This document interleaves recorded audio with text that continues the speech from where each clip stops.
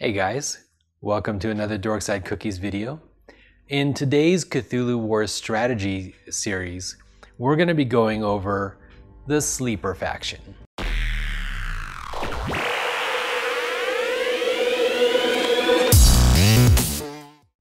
Hey guys, alright, so let's just get into it. Obviously, arm is still in a sling, and really appreciate everybody's patience. But I just wanna get in. I want to do it. I have only been playing with Sleeper faction for about a month now, I think, and now I get it. Everybody commented down in the comments of several different videos, and I think I got at least 1 or 2 emails asking what about Sleeper. Wow, these guys are cool. They're different. A lot of people call them perhaps the most passive faction. I actually think that's kind of a misconception or misconstruement. They're really, in my opinion, the most reactive faction. So I can't give you a strategy. I can only give you a lot of micro strategies, things to look for, things to take advantage of, and ultimately what Sleeper's best at, which is how to react to the choices other players make, because that's what Sleeper is all about. Now, who is Sleeper? Where, I think not a lot of games based in H.P. Lovecraft, Cthulhuan mythos kind of stuff, a lot of them don't have or don't mention Sleeper.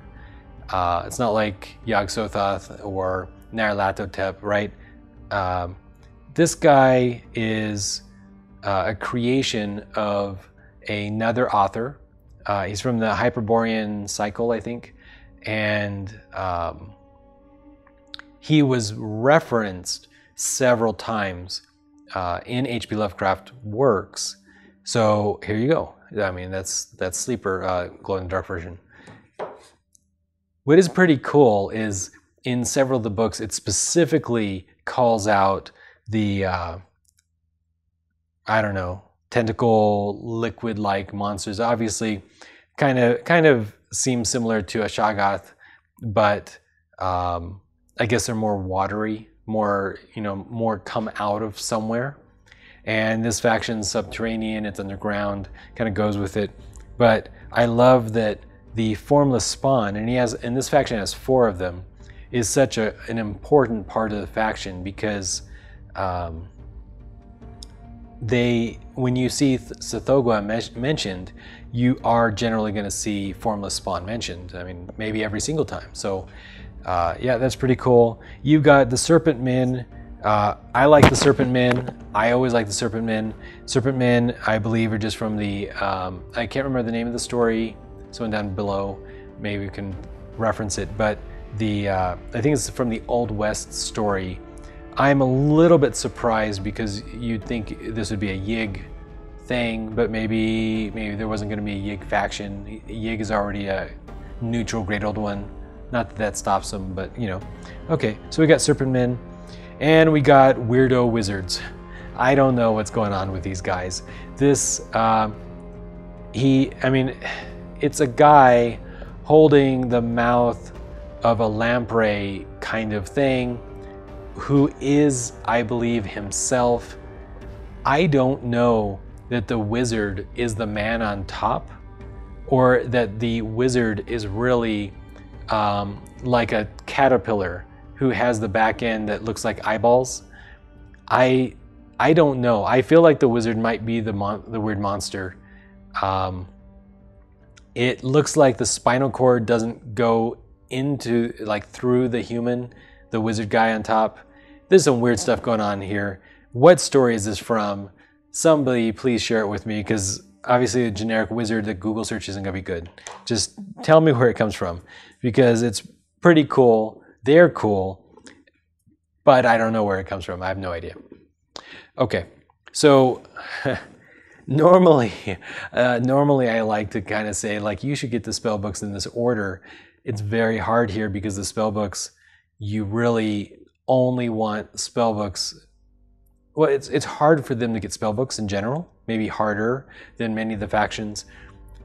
So you really have to watch the other players and make sure that you're getting the best spellbook at the right time. All right, so let's start with the units. Let's start with, where do you start? You start in North America.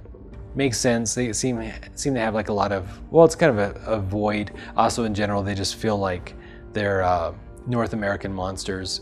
What with the serpent men, I don't know why, guys. It makes sense to me. So they're in North America, and there's the unique ability for them, Death from Below. You place this Doom phase action.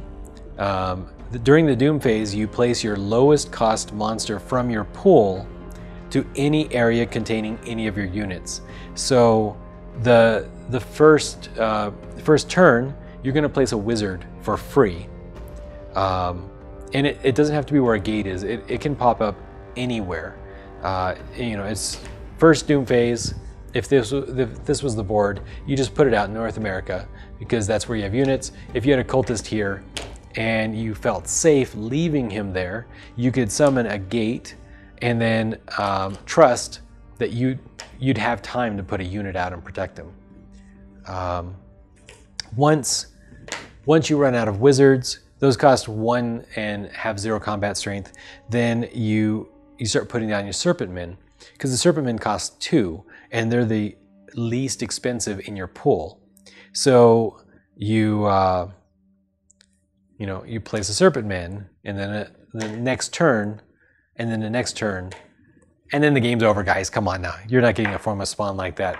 So if you want to be able to place a formless spawn for free, which normally costs 3, then you need to make sure that you aggressively deploy monsters. And so that's something to keep in mind. There, Sleeper has 2 types of monsters. Effectively, they have utility monsters, which include the wizards and the serpent men. They are not meant for combat. They're a little bit closer to, say, like flying polyps, who, like for me, flying polyps are really all about their invisibility power, or invisibility. Whereas, a lot of the other units, you bring them for combat. You bring a Shoggoth for combat. You bring a Starspawn really for combat. Formless Spawn, they exist for combat. So if you have all of your basically like your monsters with special powers, then you can start putting out your Formless Spawn for free. That's pretty cool.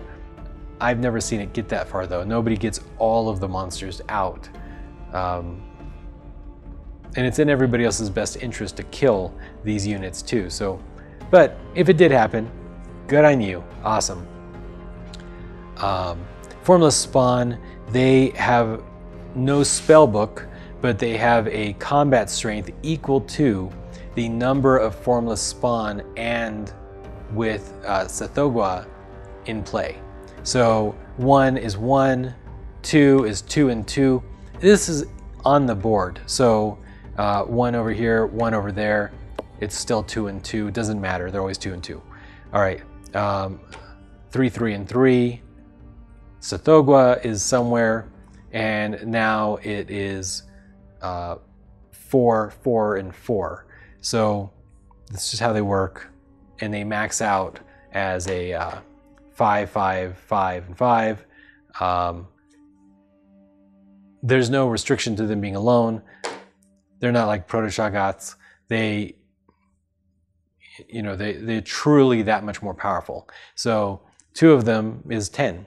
It's 10 combat strength. It's pretty crazy. No spell books, no survival ability. They don't have really any monsters to protect things, except the wizards. We'll talk about the wizards in a moment, but you need spell books for that. So let's look at the spell books, and then we'll start talking about the best uses with their corresponding monster. All right, so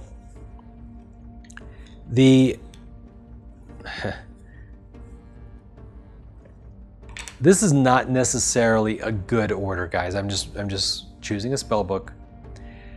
Ancient Sorcery. Action cost 1. Remove a Serpent Man from the map and place him on an enemy faction card. Until the next Doom phase, you have access to that faction's unique ability. During the Doom phase, gain 1 power and place a Serpent Man in any area. If the unique ability mentions a faction's Great Old One, it is considered to also include Cthullhu. Okay? So, for example, you put a Serpent Man on the Cho board. Now I know it says, so the Cho's power goes off in the Doom phase, and Ancient Sorcery goes until the Doom phase, but my understanding is that technically you can choose at what point in the Doom phase that you pull him back. It just has to be in the Doom phase. So you can wait until after Sycophancy's gone off. So Cho, during the Doom phase, when an enemy player does a Ritual of Annihilation, either you gain 1 Doom or he gains 1 fewer Doom, his choice. So at this point, with a Serpent Man on the Cho board, you now, anybody who does a Ritual of Annihilation is going to be, either slowing himself down or giving you Doom points. Which is, that's just nice. Windwalker does a lot of rituals, so that can be good. Yellow Sign often tries to do rituals. Any of the two Great Old One factions probably going to do a lot of rituals, so that's cool. What about Great Cthulhu? Right, his reads a little bit differently. Right, he has the Immortal unique ability. Once Cthulhu has awakened, he costs only 4 power each additional time he is awakened. Whenever you awaken any Great Old One, gain 1 Elder Sign. So you spend 1 power, you put the Serpent Man on the board, and now anywhere that it reads Cthulhu, you now have to read it as if it says Cthullhu. So once Cthullhu has awakened, he costs only 4 power each additional time he is awakened. Whenever you awaken any Great Old One, gain 1 Elder Sign. So, okay, now we're starting to talk about some timing. If Ancient Sorcery, like if a player has a faction power that seems good, Great Cthulhu. If you were to summon him second turn, you might want Ancient Sorcery first turn so that you could copy his power and get a Elder Sign, okay? Also, Cthulhu is great anyways because once you can start really rampaging with Sleeper, and instead of costing 8 each time that he dies, he only costs 4. So that's pretty nice. Plus, at that point, you're getting a Elder Sign every time too. So that's cool. Black Goat, don't copy his power. It's not good. Doesn't make sense. Windwalker. Windwalker is pretty cool. Okay, so add +1 to your power for each enemy Great Old One in play, but you cannot more than double your current power in doing so. You can perform no more actions during the rest of this action phase. As if you were at 0 power, add your current power to your total next gather power phase. So towards the end of the round, you have 1 or 2 power. You go ahead and move that over, and you're going to get the remainder of your power to add to the next turn. Keep in mind that it says it's an action cost 1, but it doesn't actually cost you 1. So you get it back. When, the next turn, when you pull it back and you put it somewhere on the board, you got the 1 power back. So you're actually just moving it to the next turn. Effectively, if you did this every single turn, it cost you 1 until you stop doing it, then you have it back. Because every turn you can just spend it again and do it again. But you're not locked into it, which is pretty nice. The other thing is it saves you on movement, because let's say that you lose a monster, you're about to lose your gate, turn ends, you just put it there, now you have a protector, right? So pretty straightforward. Crawling chaos. All your units can fly, even cultists. When moved, they can travel 2 areas. They can fly over areas containing enemy units. So crawling chaos, you actually have kind of a lot of mobility powers as sleeper, but if it's valuable, flying is good. Most of the time you can get anywhere on the entire board with flying. All right, yellow sign. Gain +1 power for each area containing both a desecration token and 1 or more of your units. That can really irritate yellow sign. They're wandering through, rampaging, desecrating things, and you say, well, that's great, but I'm going to get some of your power. So that's Yellow sign is almost guaranteeing, because it almost guarantees to give you some extra power, because if you copy yellow sign, then the next turn you can just teleport to wherever the desecration token is. They have a couple different things like that. So yeah, opener of the way, action cost 1, the beyond 1. Select one of your units with a cost of 3+ in an area with a gate, but lacking any enemy grade old one. Move that unit, the gate, and any controlling unit to any area on the map lacking a gate. So the only one of your units is the formless spawn that can actually activate opener of the way. That it is cool. Opener of the way steals your gate, you steal it right back. That is cool, but let's be realistic. The best factions for you to face off against, probably yellow sign, and Windwalker's pretty good. Cthulhu's great. Chocho's pretty nice. So if you were in a 3-player game against Black Goat and Opener of the Way, it would be pretty sad for you. I don't think I would play the sleeper faction against just those 2. It's fine in a 5-player game, which is normally what we play anyways, but 3-player game, things get weird in general in Cthulhu Wars. But keep in mind, important bits, it does not really cost you any power because you get the creature back. So on the other hand, if you don't have the power to spend on it, you're robbing yourself of another faction's ability. So definitely you need to use it a lot. All right, so should you get it first turn? Most of the time, probably not. It only really makes sense with Cthulhu, yellow sign, maybe. You just got to keep in mind, you got to look at the board, look at the players. It could make sense. All right. The other faction spellbook or monster spellbook is Energy Nexus. It's ongoing. Now this is huge. This is different. Nothing else works like this. This is a big deal. Just before a battle occurs in an area containing a wizard, you may take one action that originates in the area for normal power cost. When you finish the action, the battle proceeds, starting with the pre-battle spellbooks and abilities. So, to the short of it, anything that originates in the area where the battle is taking place can be done.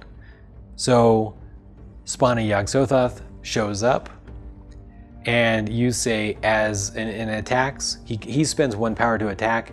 You say, I'm going to spend 1 power to move away.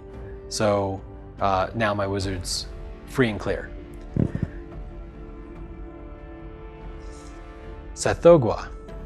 So Cthulhu is actually pretty weak.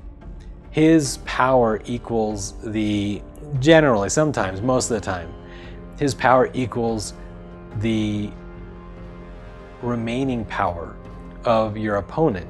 So your enemy attacks you with 1 power or 2, whichever is higher.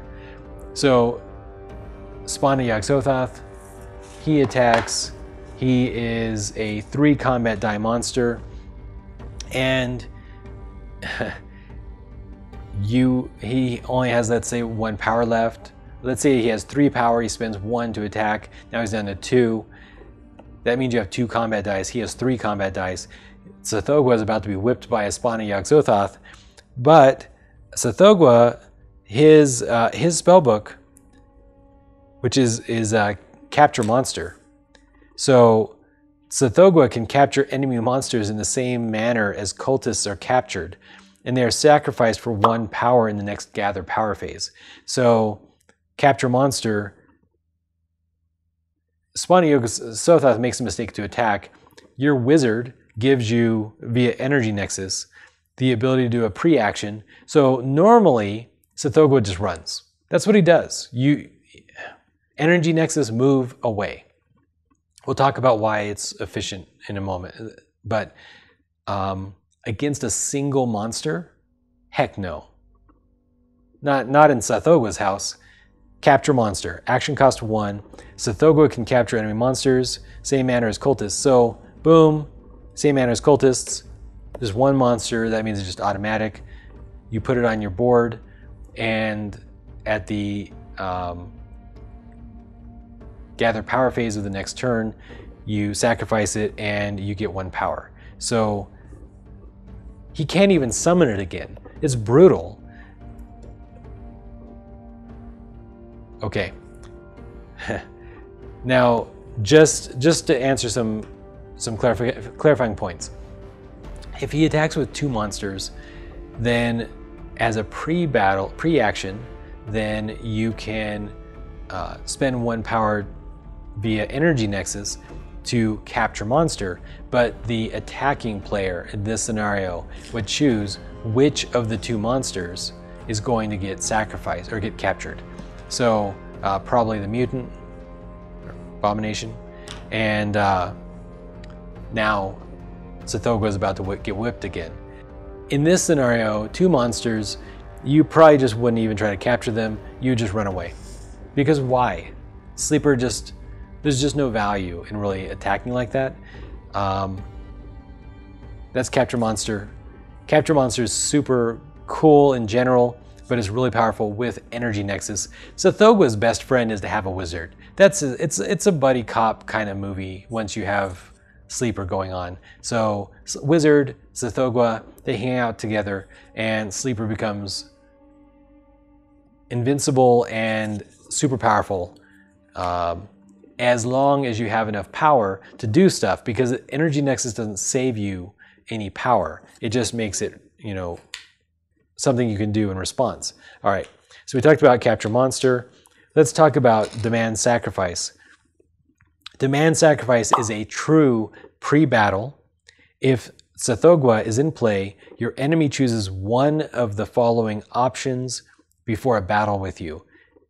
You gain an Elder Sign, or all of their kill results count as pains on your units in this battle.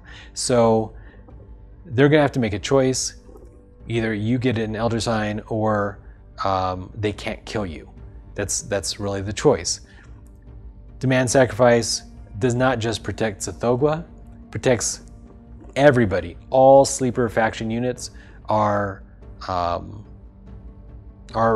protected by demand sacrifice. It is the primary way that Sleeper would get Elder Signs if they were to get any Elder Signs whatsoever. Otherwise, they have to hope that they have Cthulhu to use ancient sorcery to copy. Yeah, that's it. They're gonna get 1 per Great Old One in Rituals of Annihilation, but that's pretty rough. Okay, so what do we have left? Well, let's talk about Cursed Slumber. Action cost 1, remove your controlled gate and its cultist from the map and place it on your faction card, this gate and cultist still provide power and doom points, but are immune to enemy abilities.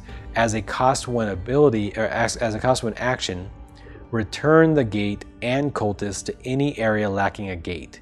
You may only have 1 gate on your faction card at a time. So do not do this if you can, ever. That should be your goal. Now, that's a problem for some of you who look at it and think, oh my God, that's amazing. Boom. Don't do that. Ideally, you would have a gate. You would have a wizard to protect it. You would have energy nexus. And Yog-Sothoth, Opener of the Way, attacks with a spawn. And as a pre-battle standard action, Cursed Slumber cost 1, you move the gate and the cultist off onto the board. That would be ideal. If they don't have 6 spellbooks left, you don't even need a wizard. You just wait for the attack. The moment somebody attacks you, it's your turn, spend 1 action, or 1 power, and now they have nothing to steal. Now, in our games, Opener of the Way is very powerful. It's always used. Somebody plays Opener of the Way, like the past 9 games has had an Opener of the Way, and they steal gates all the time.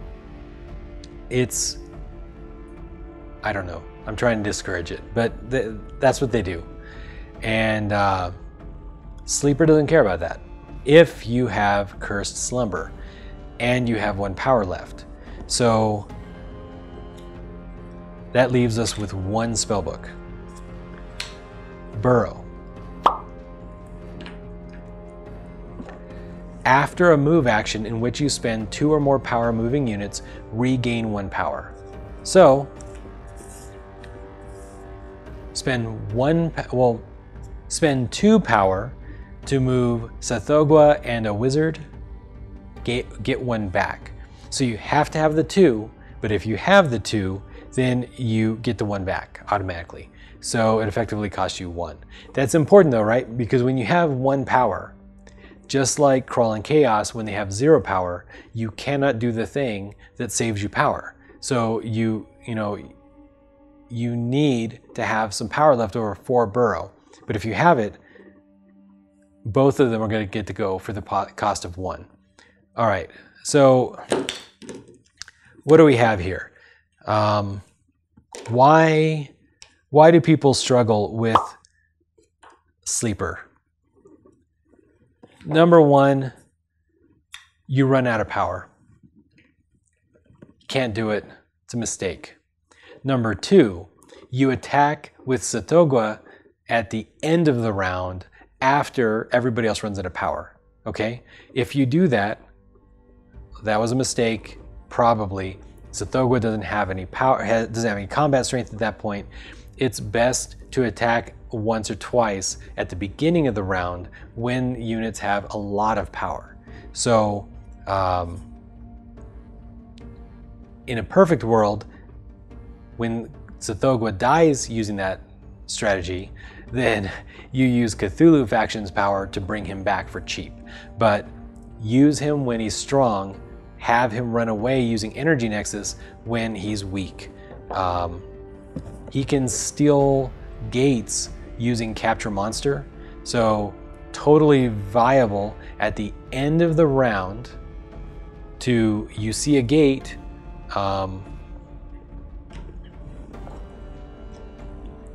and Cthulhu's out of power, go ahead, move Cthulhu and his wizard buddy into South America, for example. 1, capture monster. It's free, right? You capture the monster. At the next turn, it costs you 1, but at the next turn you're gonna get 1 back. And then next turn, capture cultist. again, it costs you 1, but then you're going to get 1 back the next turn. This is all the Cthulhu factions play a little bit like this, right? You spend a power to get it back the next turn. You summon a high priest, but you get it back the next turn. That's just how a lot of things work. Sleeper just leverages it to the hilt. That's their thing. If Cthulhu can wander around at the end of the map or end of the round without opposition, then he is going to be able to effectively, for free, lock in a lot of gates. So what you really want to do, I think most games, is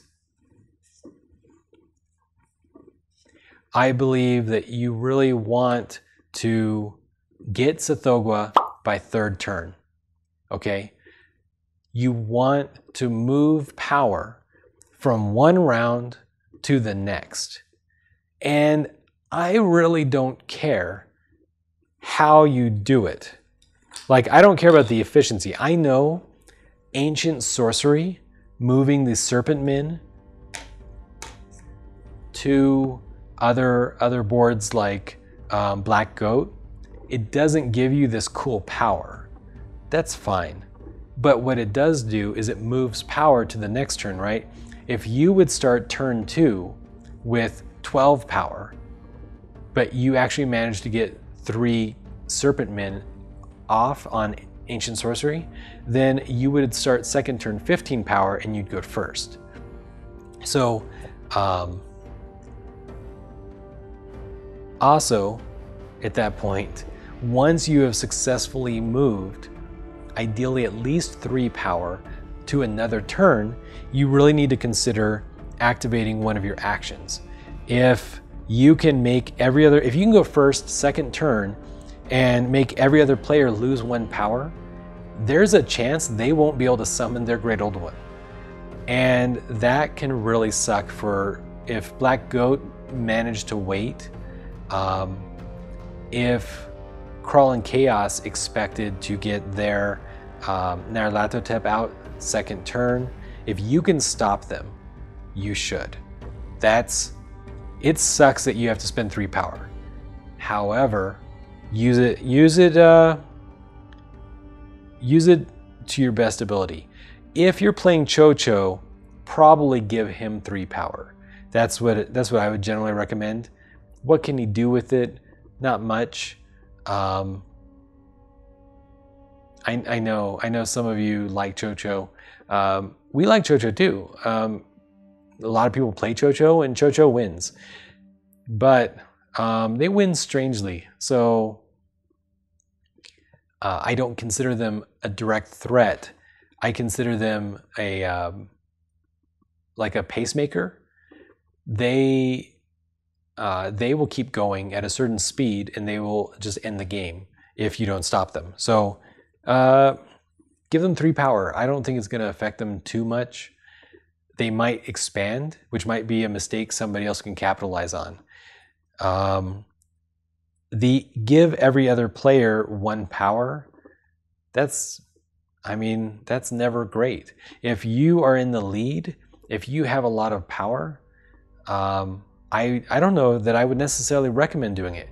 I would actually do it when I don't have a lot of gates, but I did manage to move power to the next turn. Again, 3 serpent men,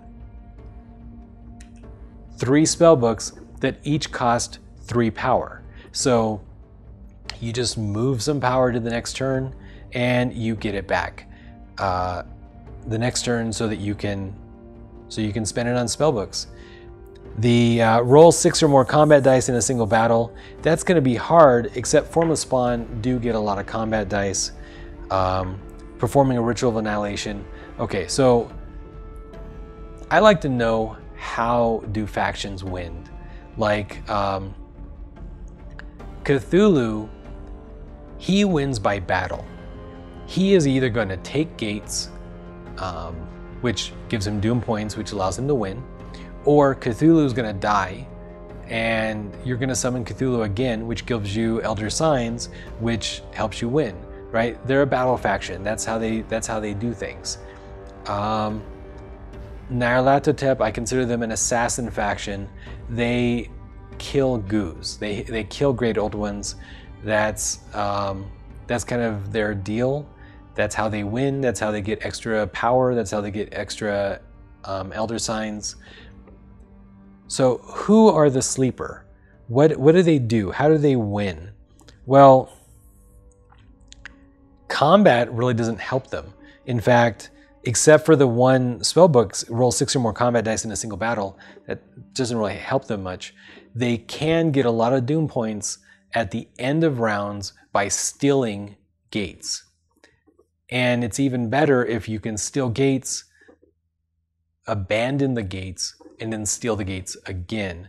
Because if you abandon the gates, you're not going to have as many losses. You're going to be able to defend 2 or 3 gates better than you can 4 or 5. And then at the end of the turn, you just steal some back again.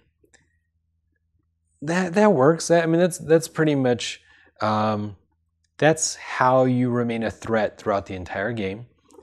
But otherwise, I mean, you're going to be doing rituals of annihilation. Hopefully you end turns with a lot of gates and you're able to do 1 or 2 rituals of annihilation, if not 3. And the only way you can do that probably is by trying to remain as not much of a threat and making it so that attacking you is a waste of power. So you spend power with the wizard protecting Cthulhu. You have your ridiculously overpowered formless spawn defending your 2 or 3 gates, and people would rather pick on somebody else. If you don't have any elder signs, it's going to be hard, because the moment you get above 22 doom and you don't have elder signs, they know that all you need to do is get 4 gates and then a ritual of annihilation and you win. So it's best if you get some extra elder signs, obviously, and ideally you get that from other people's factions or even your own demand sacrifice. So with that, that's the key. You don't want to use your powers first. That's it. Like, you don't do cursed slumber first. Get it, make it so that everybody's afraid of wasting their time. Especially in the early game, nobody wants to try to steal your gate and then you're just gone. Vanish. Capture monster, it just breaks even. So it's a nice threat, but it doesn't give you power, it just moves it to the next turn. You still need a way to get more power, and the only way you can really get more power is through other people's powers. You are getting monsters for free, so keep that in mind. If you can get it so that you're getting formless spawn for free, they're going to get ever more powerful every single turn. Yeah, that is Sleeper Faction. I hope I did them justice. I feel good about the strategy. I feel good about how they play. They're not passive. They're ridiculously overpowered. When you attack with Cthullhu, second turn in Crawling Chaos had 16 power. I've seen 22 power on a Crawling Chaos. Yeah, I mean, that's 22 combat dice. He's as powerful as Ubosathla, right? So this is a powerful faction, but there's almost too many things you can do, and vice versa. If you wait too long using lethargy, you may find out that you don't have any combat power anymore. And so if that's the case, you must rely on the formless spawn, because towards the end of the round, the formless spawn have the combat dice and Cthullhu do not. All right, guys, with that, I'm really looking forward to seeing what you guys post down below. If there's, I've got a couple more sleeper videos that are gonna be coming out, then Windwalker, and then it's back to the neutral boxes. I mean, they're not really any more sets like the Azathoth box, but I have a couple other, well, actually I have a lot of other Cthulhu Wars sets, and then maybe we'll start talking about the library of Selenos. And other than that, though, if you have specific questions, maybe I'll make micro videos and post those. So not everything has to be like the huge thing. And with that, I want to hear from you guys. Post down below, and talk to you later. Bye, guys.